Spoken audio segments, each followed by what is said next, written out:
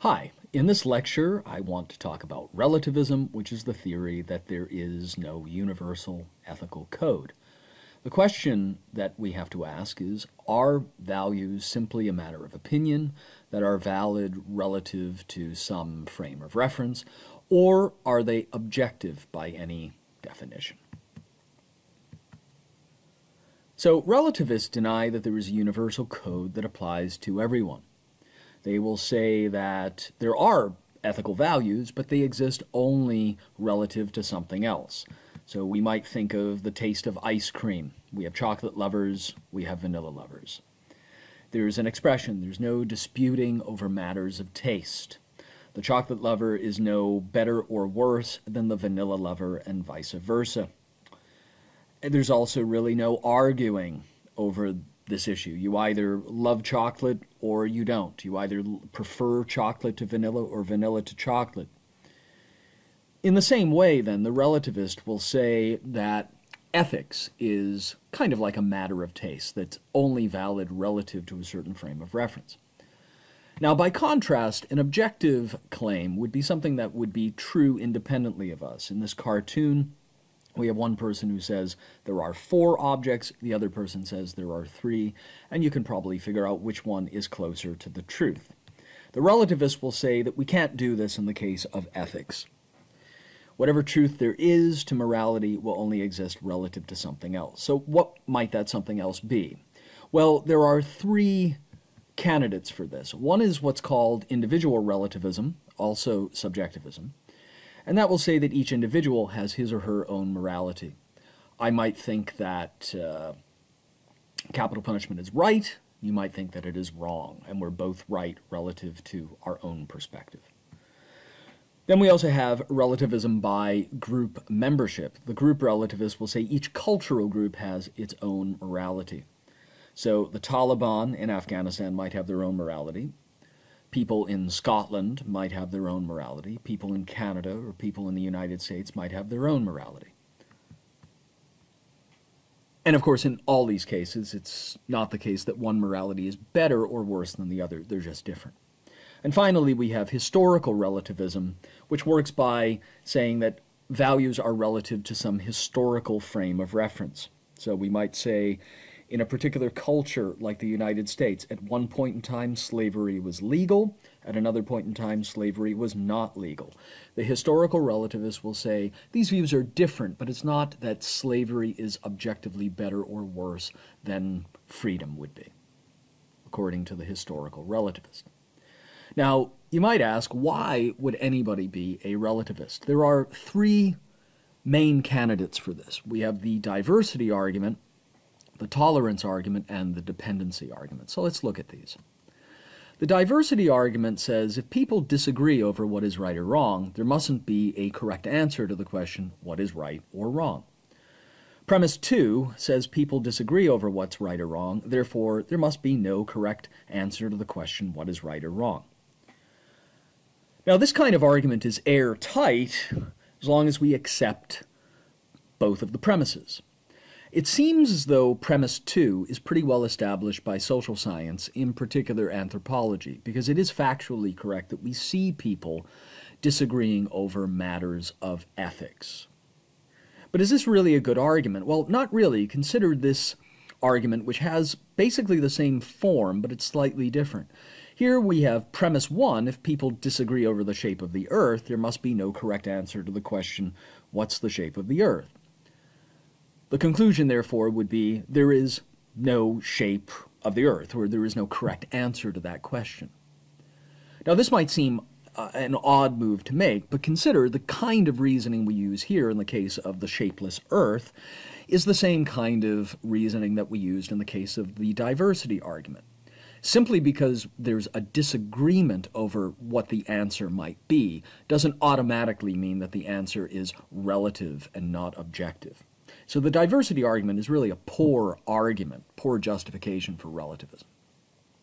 What about the tolerance argument? The tolerance argument says if no values are better than others, it's wrong to impose our own values on other people. Premise 2 says no values are better than others, with the conclusion it is wrong to impose our values on others.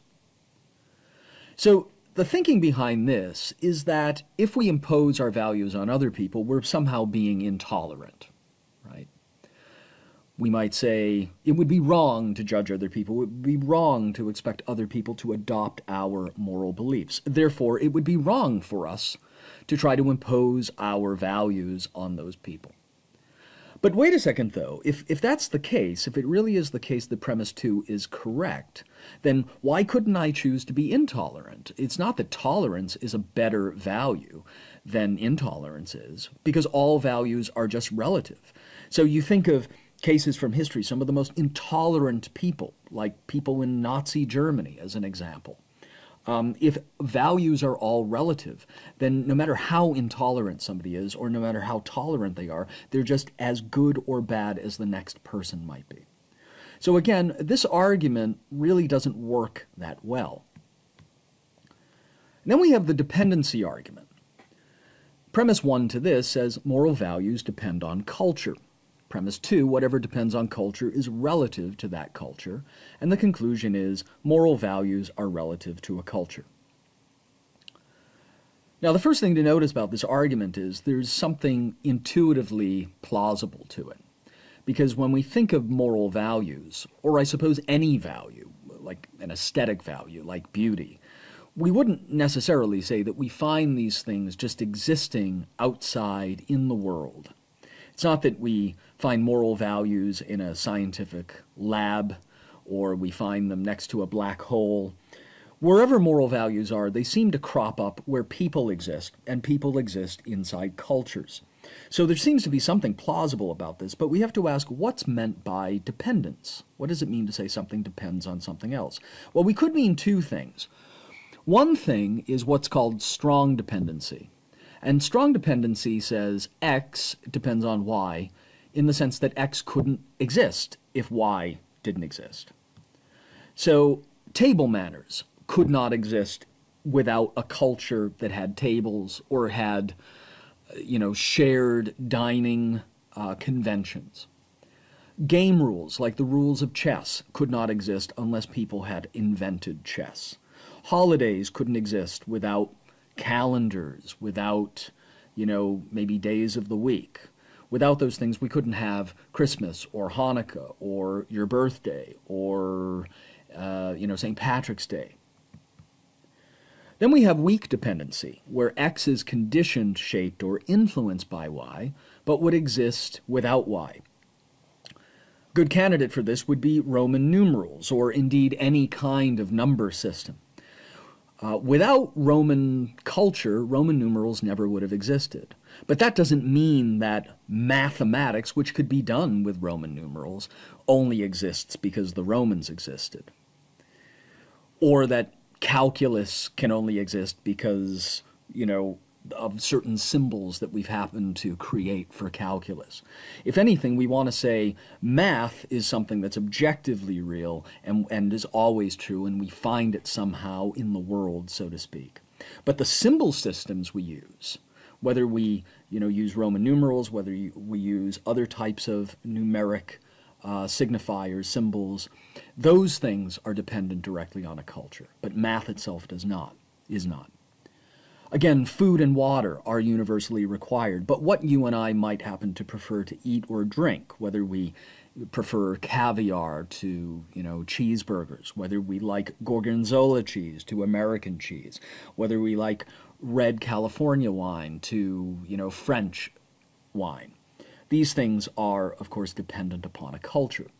Now, what weak dependency seems to do is it opens up the possibility that there could be the same value across cultures, but they just happen to get expressed in different ways in those cultures. So on the surface, they appear to be very different, but underneath it, these are just different cultural expressions of the same value. For example, every culture has some kind of incest taboo, some taboo against or concerning sexual relations with close relatives. But how do we define a close relative? For example, would a cousin count? Would a second cousin count? These relationships might be defined differently in different cultures, but each culture is trying to understand how best to navigate things like incest and sexuality and reproduction. So the same value is at play there, but they're expressed differently. Again, think about water consumption. If you live in California where there's a virtual perpetual drought, what counts as excessive water consumption will be very different than it might be in other parts of the country or other parts of the world. It's not that using a lot of water in California excessively is right just because you think it's right. There is an objective fact about the matter.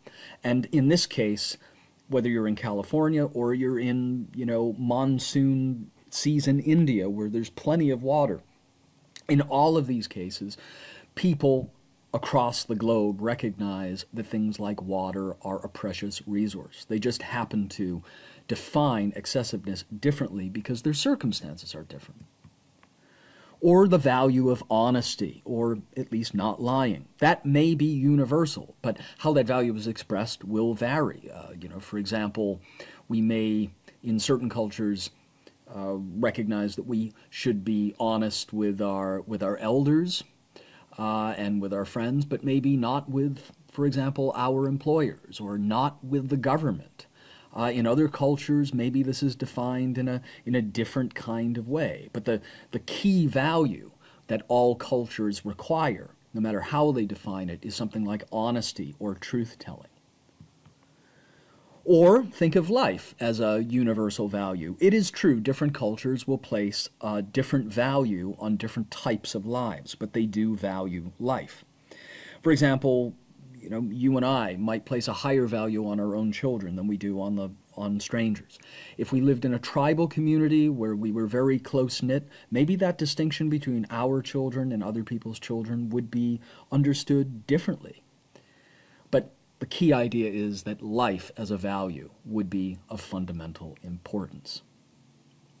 Now, this suggests that simply because a value's not absolutely the same without exception in every circumstance, that it doesn't mean that there's no objective basis for it. The values would be the same, but they would be expressed differently in different situations.